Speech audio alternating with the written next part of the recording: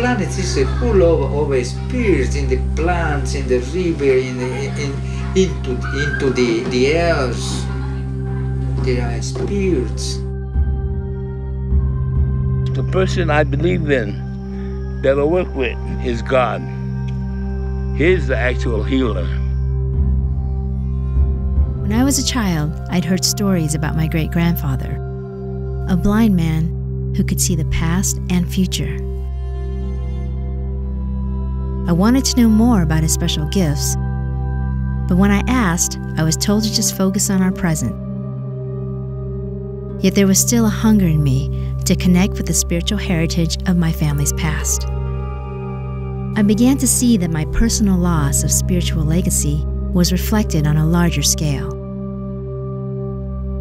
In the wake of globalization, many cultures were on the verge of losing their elders, and with them, precious healing traditions and spiritual knowledge. I had found my calling: travel the world and document healing traditions before they disappear.